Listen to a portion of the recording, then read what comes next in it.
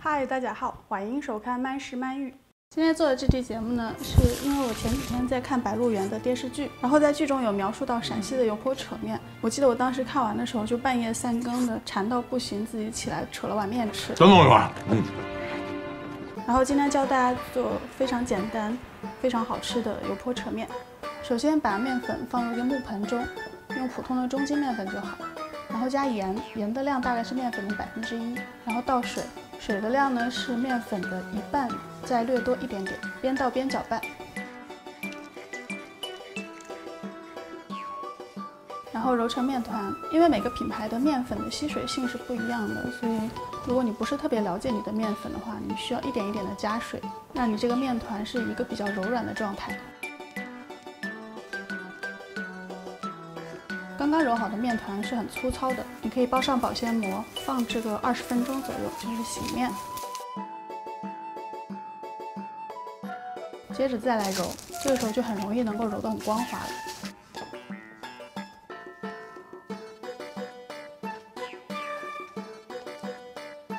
接着把这个光滑的面团一切4份。今天这个量是2人份的。找一个大的平盘子，撒上油，把每一份面团都搓成一个略长的椭圆形，然后面团的每一面都要均匀的沾上油。4份小面团都这样沾好油之后，盖上保鲜膜，接着要醒面，醒比较长的时间，最好是2个小时。你时间不够的话，也不要低于1个小时。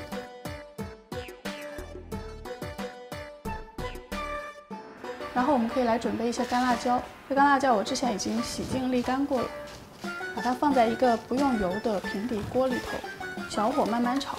炒干辣椒，一个是为了去除里头还残余的一些水分，另外一个也是为了把它的香味给烘出来。炒到这个辣椒从鲜红色变成有一点乌红的状态就好了，不要炒糊哦。接着辣椒倒入搅拌机中，打成辣椒面。我喜欢不要把它打得特别细，就保留一点点这个粗的口感。这里你可以用市售的辣椒面，只是我觉得炒过之后再自己打出来它会更香一些。接着小青菜洗净之后呢，从它的根部一切成4份。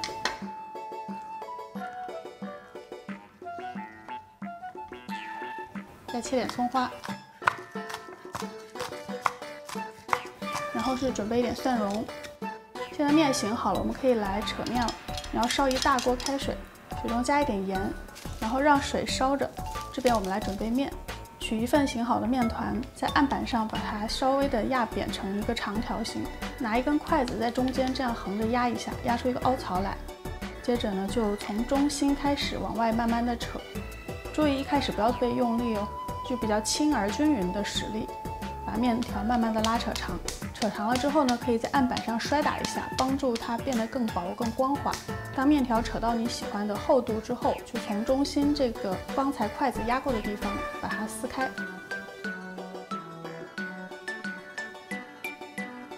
一头扯断，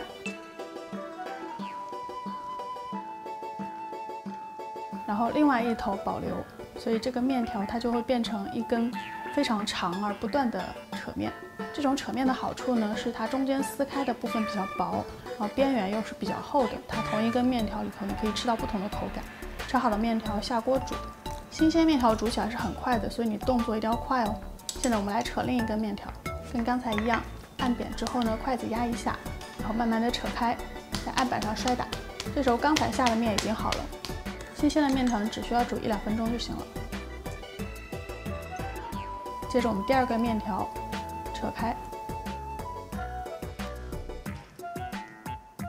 然后下锅，2根面条就是1人的分量，煮好捞出来。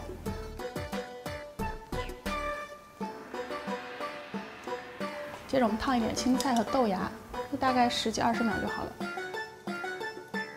放在面的旁边。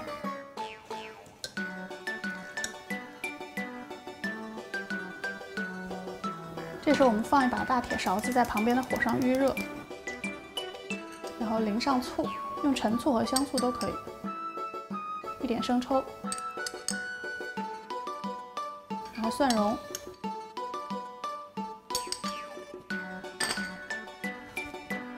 再撒上葱花，